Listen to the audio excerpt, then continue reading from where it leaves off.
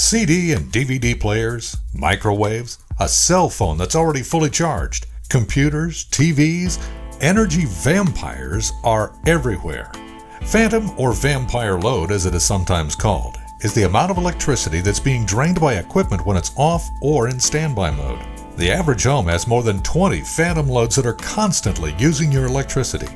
Any device that has a remote control or instant on capability is slowly draining your power, and it's costing you up to $200 per year. So what can you do?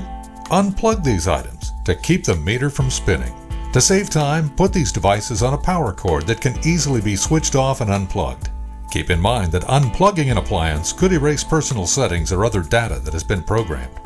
Computers and their peripherals should be placed on a smart strip, which automatically powers down your computer's accessories once you've turned off your computer.